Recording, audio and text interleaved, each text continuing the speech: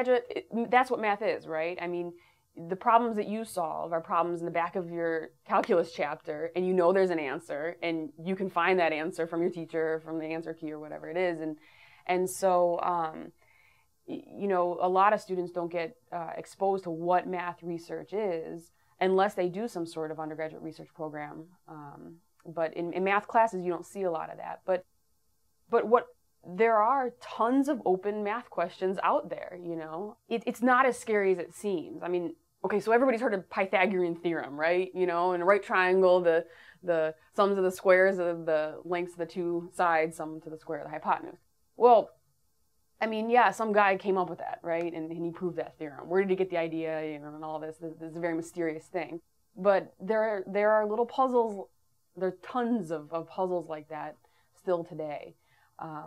And some are long-standing open questions. Some are, you know, more questions that are generated more recently from other people's research and so on. And it's not, I mean, you're not just out there blind, you know, looking for problems to solve. I mean, this is what happens during the PhD. I mean, you learn how to find open problems in your area, and you learn techniques that solve those sorts of problems. So, I mean, I have a bank of questions that I'm working on at any given time, and I know where to look online for recent publications and open questions. And I also have a network of people that I can collaborate with.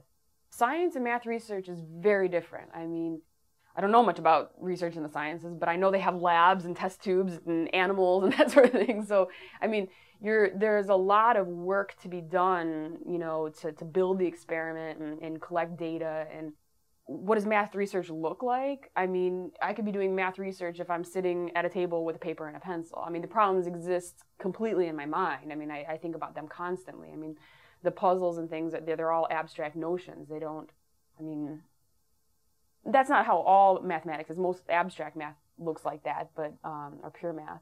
But, you know, applied mathematicians regularly use computers and software to help them, you know, solve some of their problems. But yeah, it's much different. It's really just, you know, mathematicians sitting around talking to each other, and maybe a dry erase board or a chalkboard or some napkins and pencil. That's all you need.